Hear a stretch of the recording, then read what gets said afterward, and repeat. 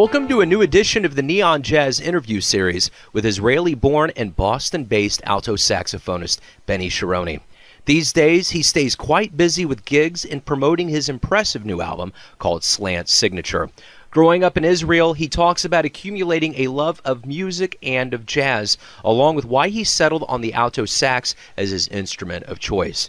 Over the course of our interview, Benny made it very clear how his roots led him to the point he is at today in both life and music, along with who his jazz heroes are and what is going to be next on his journey, along with much, much more. Dig it, my friends. First of all, I want to thank you very much. I love your disc. I love your music.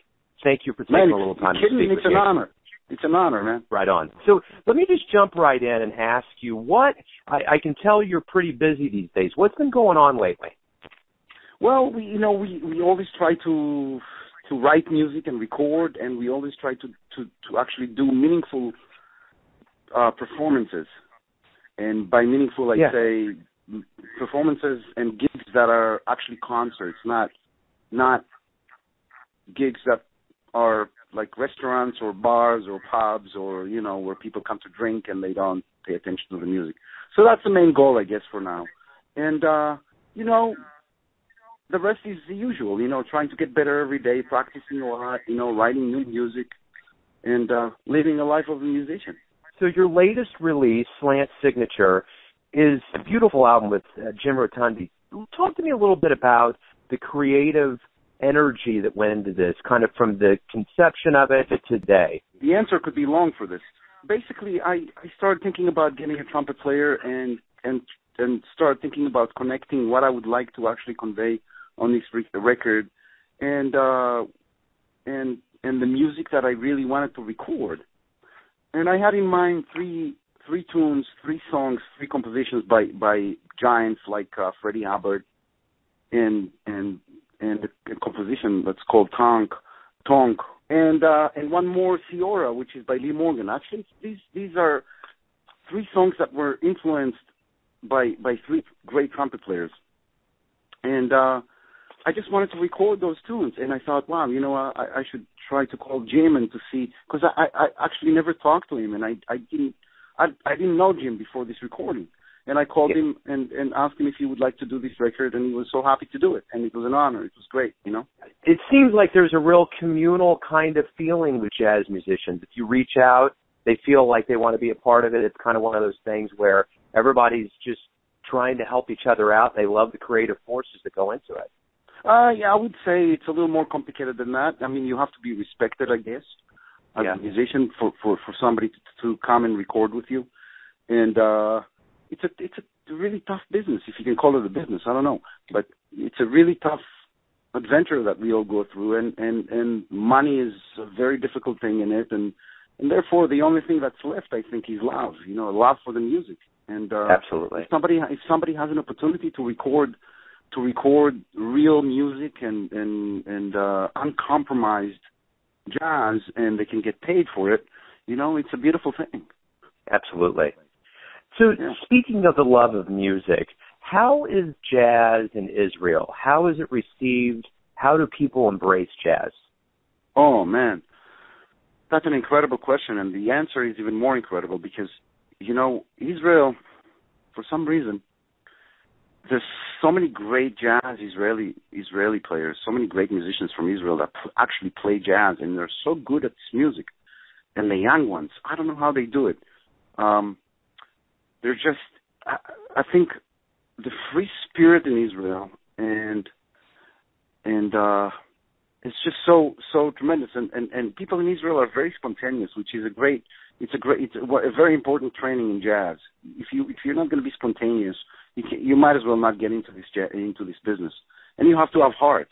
And a lot of people there have a lot of heart. They live the moment because of the circumstances and because of where this country is located and all the problems that we have there. And the other thing is people go out at 10 o'clock at night to listen to music. And if it's something that's going to be interesting, they're going to come and see you. They'll give you a chance. And so there's a lot of love for that kind of music. It's wonderful. I mean, I'm not going to say that there's a lot of money in it, right? Because that's always going to be a problem. But there's a lot of love, and people go out and listen to music, and if they like it, they will come and tell you that it's great, and yeah. So it's safe to say from a very early age, with that love and fervor for jazz, it's just kind of been woven into who you are. Well, when I grew up in Israel. I think it was, let's say, 35 years ago, when I started getting into music. Jazz wasn't what it is today. Today, there's no boundaries. You know, in this world. Everything is everywhere. YouTube, and you can online. If you're online, you can listen, and you can try to figure it out by yourself. You don't. Back then, it was a little different, but today certainly, music is everywhere. Jazz is everywhere. There, all kinds of music and all kinds of deep thinking into music too. How do you feel that kind of ease of access to music has made music? You said that now there's no boundaries. Has it made it? Yeah. Has music been made better because of our access to YouTube and a more clear avenue to get it? I really don't have the answer. I think certainly it is, because everybody has an opportunity to go online, to listen to any type of music, and to try to imitate it right away. And you don't have to travel to the U.S. You don't have to travel, which is where the birth of the best music come from. You don't have to come here to study this kind of music. You can be a monster musician anywhere in the world, just using your computer. You can come and listen to it, and if you love it, you can listen over and over and try to emulate it, and until it becomes you. Absolutely. So absolutely, yes. I think so. I think the answer would be yes. But I think it's really important to also learn from masters, and to go to concerts and to really listen to great musicians. And absolutely. Yeah. So going back to the beginnings of your life and getting into jazz, did you pick jazz, or do you think jazz picked you? Well, I studied flute, and I was a natural on flute. I could play pretty much any tune without looking at the music, but I was also trained a little bit as a classical musician, which I didn't really take to that much. It was good, it was okay, but I didn't love it. And then all of a sudden, my mother gave me a record, and other people gave me recordings of American musicians like Sonny Rollins and like Zoot Sims and Sonny Stitt and Dexter Gordon, and I was in heaven. I couldn't put it down. I just loved it so much. Yeah, beautiful. It was me. It was me. I just listened to it, and to this day, I listen to Dexter Gordon and Sonny Rollins and all those guys, and I'm in heaven. There's nothing to me is more beautiful than this music, and I'm surprised that that the audience for this music is so limited. It should be so huge for my money. But anyways. Yeah. No. Amen. We'll leave it at that. Yeah. Yeah. You're preaching to the choir with that for sure. Why did you choose the tenor sax? Why? I think the tenor sax, and I think jazz also chose me. I listened to the saxophone. I loved it. I loved the way it looks, and everything around it. And I was pretty natural at actually getting to know the saxophone, playing the tenor saxophone. And it was very similar to flute, and I started on flute. The fingerings is pretty much the same. I just had to master the mouthpiece and that, and it was there. I don't know. I guess it was my destiny. So your first taste of international performance was in '78, representing Israel on a European tour of Israeli folk music and dance. What was that like for you? That was funny. That was a funny, very, very funny tour. We won't get into details because the radio is not going to like it.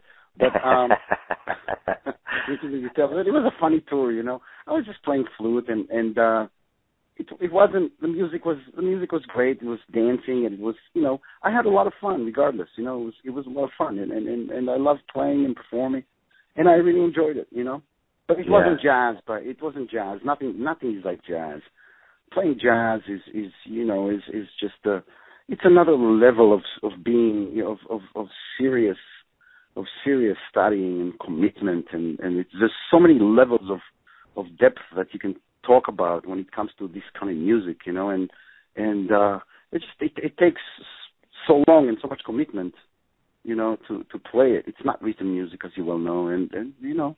What's it like when you're on stage? I mean, you talk about the labor of love that goes into jazz. What is it like to be on stage with a crowd that's totally into it and you're just nailing it with the band? Is there anything that's as good as that musically? For me, this is all I know, you know. It's to me, I mean, I know Steely Dan and musicians like that, you know. I think they're in the same, you know, same zone probably, and I love Steely Dan, and I love, but jazz, when you're in the zone and you play a great solo, and even if you have like, you know, one chorus or 2 minutes of great playing, it makes your whole evening and your whole week, you know. There's nothing to me. You're in the moment, you know, and if you do well, which is not easy to do when you play jazz, it's not easy to be creative. And it's really difficult. It takes so much discipline and work on stage, and so much commitment from the band members too. You know, they have to be open to give you what you need, and it's just a labor of, you know, you have to be a great improviser and a virtuoso, but you also have to listen and you have to be part of the band. It's a beautiful thing. Yeah, for sure. So in '86, you come to America and you go to the Berklee School of Music. What was that transition in your life from a cultural standpoint and just getting here and studying jazz performance? What was that like for you? Man, that was a transition that was just so it was almost a mystery to me. You know, when I got to this country, I grew up on a kibbutz. Let's just start there. And I came here, and it's a completely different environment. And I went to Berklee, and I met all these musicians, and it blew my mind because they're so amazing. You know, some of these musicians, I thought I was great, you know. And I came here, and all of a sudden, I'm standing next to incredible musicians at the age of 18, 17, and I'm already, you know, after military, I'm 20-something, you know, and these guys, man, wow, they just played great. And I was in awe, you know, I was in heaven, and I was also scared, and I was also, you know, I just like, what was they thinking, you know? It was a great experience, absolutely incredible experience. So those first early experiences with both gigs and being around musicians, what now is you've put some mileage behind you in that first set of years here? What did you learn the most? What's really stuck with you in those early years at Berklee and being in America? You know, I have to say, being in America is one of the most beautiful things that ever happened to me. I think it's one of the greatest. It really is an incredible place for many reasons, which we probably shouldn't get into because it's you can talk about it for hours and hours on end. But it's a very accepting place, you know. I wouldn't want to be an immigrant in any other country, and this country is, for me, is as an Israeli, it's really an honor to be here and it was a great experience.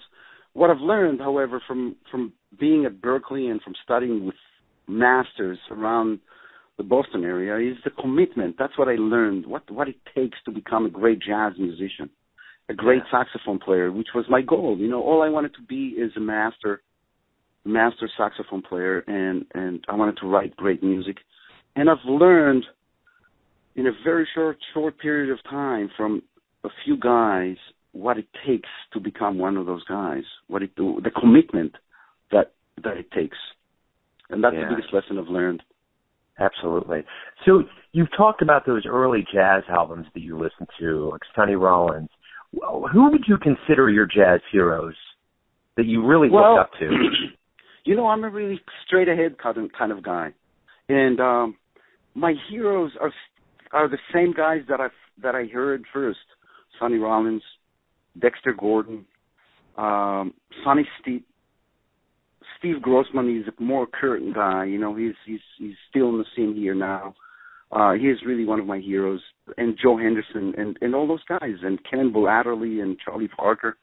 And wow, you know, that's the list is really long, you know, but that's enough for me. respect I have for those guys, and you know, and Stan Getz and those guys. You know, it's just. Well, if you could get into a spaceship and go back in time and meet anybody in jazz, who would it be, and what would you want to talk to them about? You know, I would want to meet. I haven't met Dexter, and I would have loved to meet Dexter Gordon and John Coltrane. I guess that would be my choice. Sonny Rollins is still alive. I have a beautiful picture of his on my wall with a dedication. So I haven't met him, but maybe I will. And but those two guys, you know, if I could have met those two guys, that would have been a great gift. But right on. They're here in spirit for me. I listen to them every day. I listen to them every day, and so they're going to be here forever. That's for sure. Is there anybody out there in the realm of modern jazz that you would love to get on stage and play with at some point? You know, at this point, yes, I would love to play with all those guys. You know, there's so many great musicians right now on the scene. You know, and I have played with a couple of my real heroes. I've played with. One of them will be George Garzon, and I've played with him quite a few times. And he's really one of my favorite musicians right now on the scene, George Garzon. However, I would love to, you know, there's a lot of great other musicians like Eric Alexander and Steve Grossman. I would love to actually maybe share the stage with this guy and learn from him. And there's so many people. Yeah, absolutely. What is the greatest thing about waking up every day? The greatest thing for me is, I don't know, a cup of coffee, I guess. Amen. I love coffee. I'm hooked on coffee. You know, I love a great espresso first thing in the morning. That makes me happy to get up for the taste of a great espresso. And then thinking about music, you know, Pandora right on my computer when I'm reading the news, and then going down to the basement to practice. I love practicing. I practice all the time. Yeah, I practice 4 or 5 hours a day, and I think about music all the time, and you know, and listen to music, and you know, and it's life too. You have to live life if you want to play happy music and joyful music. You have to enjoy life too. You can't just be a slave to the instrument, which you need to be to become a good musician when it comes to this kind of music. It's very serious. It's serious business. Yeah, absolutely. And speaking of living life, you've lived it well. You have a great bio. You have a great story. What would you say is the most interesting thing about you?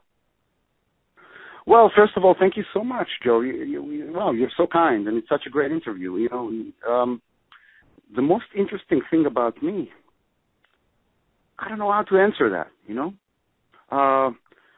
the fact that, you know, in my short life of 54 years, I've seen a lot of things in my life. Some of them were not so pleasant. You know, I've been to war. I served in one of the most demanding militaries in the world. I've seen a lot of lives that didn't end that well, and I cherish life, and life is really near and dear to me. You know, I respect it.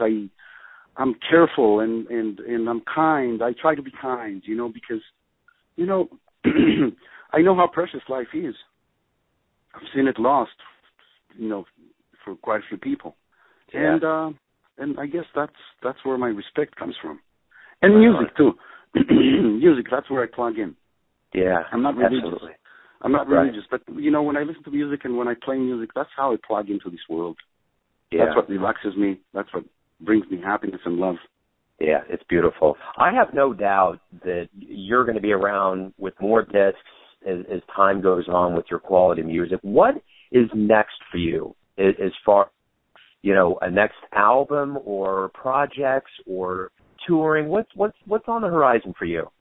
Well, I'm always I'm going to be touring soon, so I'm always trying to go to Europe and playing new places and reach new people and meet new people and new musicians And so that's always there. We try to actually go to as many places as we can. The other thing about, I'm writing music right now for my next recording, and I'm not a planner. I never plan. I try to be it's not that I try. That's who I am. I'm just always, I go down and I write, and whatever comes out, great. And that's how I build my next CD and my next recording, and hopefully it's going to be good. Yeah. Tell me this. What do you think, personally, is the coolest thing about jazz? The coolest thing about jazz is the freedom of it, the sound of it. It's just so cool, and it's the swing, the way it swings, and the way it makes you feel. There's so many elements to it, because this music is so deep. There's so many things to this music to master, and everybody is great at one or two or three things, and it's just so. Every player is an individual, and everybody is different. You can try to imitate somebody as much as you can, but you're not going to sound like them. And it reflects the way you feel during the day. It reflects your mental state, and if you're happy, you're going to play happy music. If you're miserable, it's going to be heard. Yeah. And so, and I don't know. It's endless of what's so hip and great about this music.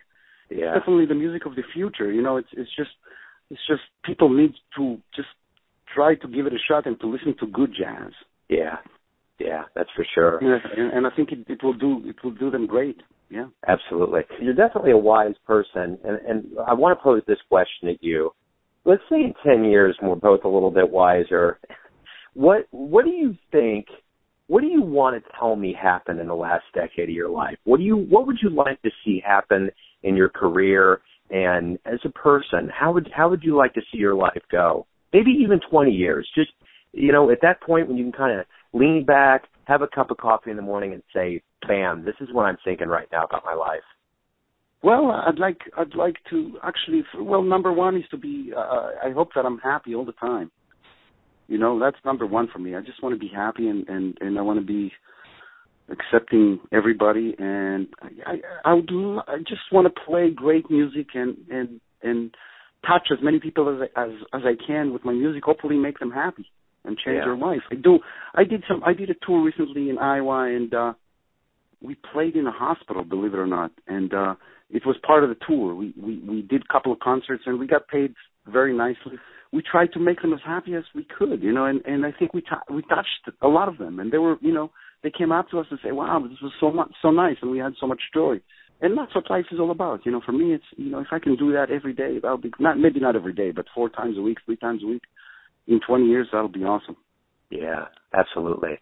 That right there, I think, Benny, that's the perfect way to end this interview. That's a great answer and a great, hopeful look into the future. For sure. Well, thank you so much. You're such a honey of a guy, man. I really appreciate it. Thank you, man. I love you guys. You guys tirelessly do things. I love jazz, and what you guys do all the time is such a labor of love, and you guys are forces. It's beautiful to be able to just kind of round into your orbit just a little bit to put your story out there and make sure the world knows that what you're doing is quality stuff. Thank you so much, Joe. What an honor. Thanks for listening and tuning in to yet another Neon Jazz interview, where we give you a bit of insight into the finest players in Boston, Kansas City, and spots all over America, giving fans all that jazz. And thanks to the very hip, honest, and soulful Benny Sharoni for giving the world his unique blend of jazz. If you want to hear more interviews, go to Famous Interviews with Joe Domino on the iTunes Store, or you can always visit the neonjazz.blogspot.com for all things Neon Jazz. Until next time, enjoy the music, my friends.